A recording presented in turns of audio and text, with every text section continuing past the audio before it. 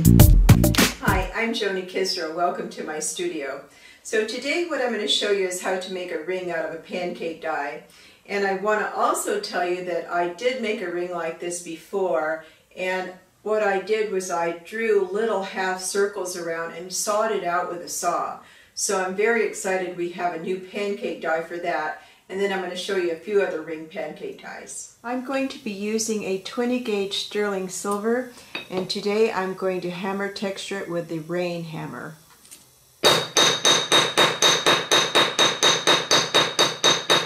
This is my scalloped ring pancake die. It's number 735. I've textured my sterling silver. I'm going to put it right here so you can see the pattern side in the window. I'm going to tape it on, and then I'm going to go punch it out with my hydraulic press. I wanted to just show you a little helpful hint on making your ring shank size. So this here says 8.5. That's what I want the ring shank to be. So I moved my sterling silver over a little bit below this line because I want the grooves to match when I solder it closed in the circle. So I'm going to cut here and here. That'll make a 8.5 ring shank. I also wanted to show you this. This is the wide cigar band ring from the pancake die. And if I want it, say, a 7, you don't want to just cut it here for a 7. Again, you want to move it down so you have an even amount cut off of both ends, so one end isn't skinnier than the other. On this particular pancake die, it's not a good idea to cut it with your shears because of the curvature in there. So what I'm going to do is take the saw, Potter USA's wonderful saw, and I'm going to saw that curve. I already lubricated my saw blade.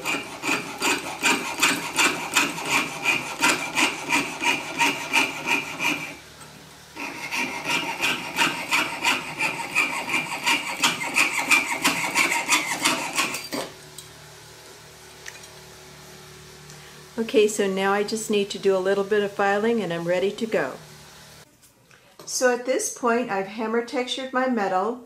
I've used 3 different ring pancake dies. I've already cut the tabs off of these, but I just put a little line where I want to cut this tab off. So I either saw it or use my shears. And then you just bend it round with their pliers. These are the double cylinder pliers.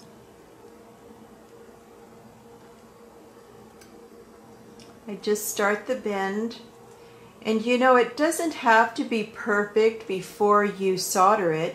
It doesn't have to be a perfect circle. You just have to make sure that these ends are perfectly together with no gaps in between them, and then later you could make it round on the ring mandrel.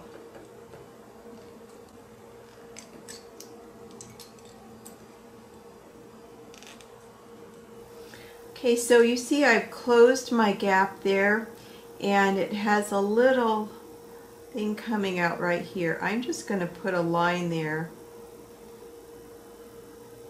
and I'm just going to clip that right off, and now I'm going to solder that closed. But see, it's definitely not round at this point, but like I said, that doesn't matter. You just want to make sure you have a nice closed seam right there to solder. I'm ready to solder my seam closed. So there's a few different ways I do it. I either take wire solder and feed it into the seam while it's fire hot, or I cut a few pieces off and pick it up with my titanium pick and just set them where I want them to be. So that's what I'm going to do this time. You always want to go in a circle, heat the whole piece up. So it's pretty hot. I'm going to pick that up right there and then just set it inside on my seam.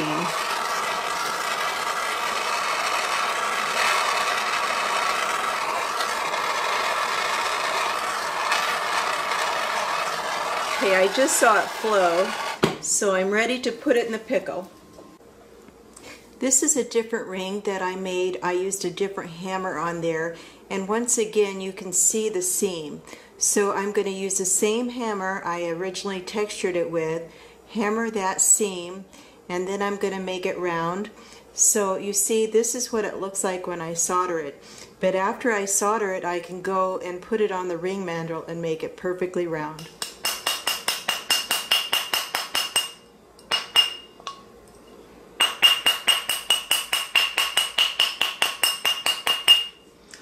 And I take it off, turn it over, completely turn it over and bring it back.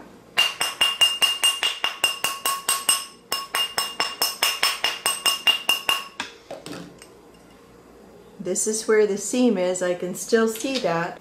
So I'm going to get the same hammer I used and just hit right on that.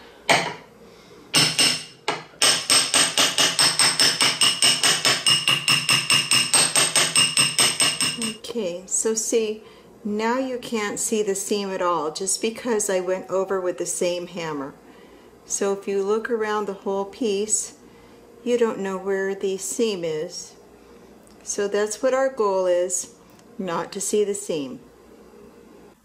So these are some of the rings I made today. This particular one here is R001. Now you can also make this into a bail. This ring here is the wide cigar band, it's 702. This one is a thinner cigar band, it's 702A. And this one is number 735, it's the scalloped ring. And you see I also took the scallop ring and made it into a spinner. So, thank you for watching my video.